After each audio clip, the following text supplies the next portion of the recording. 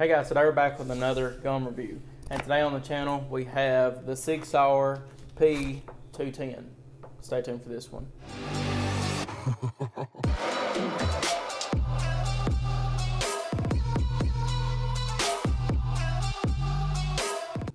Alright guys, we're back. Once again, today we'll be doing the unboxing review for the Sig Sauer P210. This gun was made March 26th of 2018, so it is a brand new gun. And the top of it has just padding. This is a normal Sig Sauer black box. You think it'd come with a little bit something different than the normal ones, but I'm still fine with it. It comes with a lock up here on top, just a safety flare, Sig Sauer, I guess, booklet. And something interesting I've never seen in another Sig Sauer booklet besides this one right here is a warning saying be careful. Pretty much the trigger is very light and it'll go off on with any bit of I guess you could say pressure on it. So you can pause the video and read that if you'd like to. I thought that was really interesting. Never seen that before. And it also comes with a tool to sight in the gun. Never seen that either. So we will set this to the side and get to the main event. Here is the Sig Sauer P210.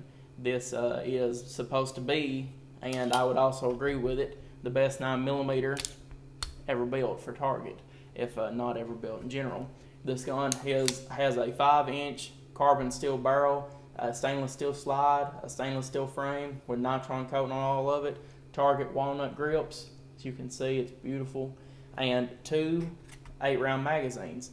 About the only thing I could think about it that wasn't pleasant was the capacity, but like it anyway.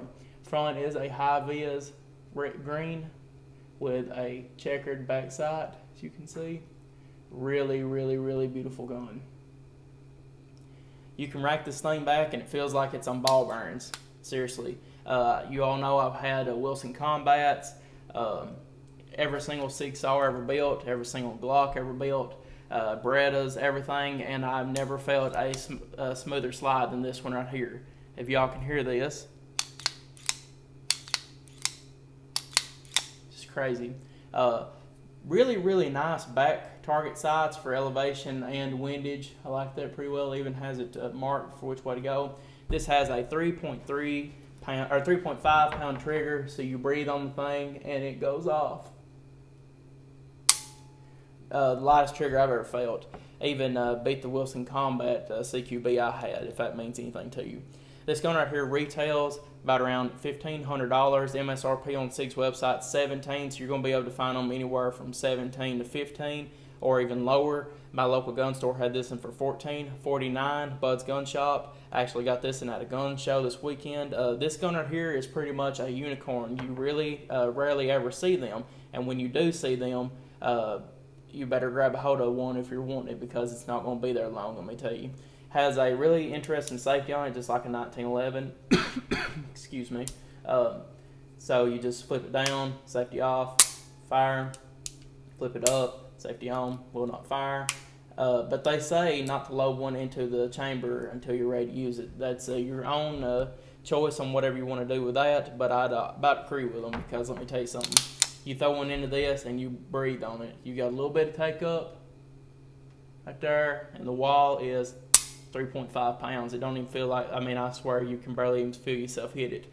Love the magazine well on the bottom of it. These are full walnut grips with a palm swell, as you can see, and it fits your hand just like a glove. Fits my hand just like a glove. Front serrations on the grip, I like that also very well. And let me just tell you something, this gun right here, if you get one, this right here will probably be a channel keeper, so be looking forward to more videos of this one. It is really my favorite 9mm I've ever had.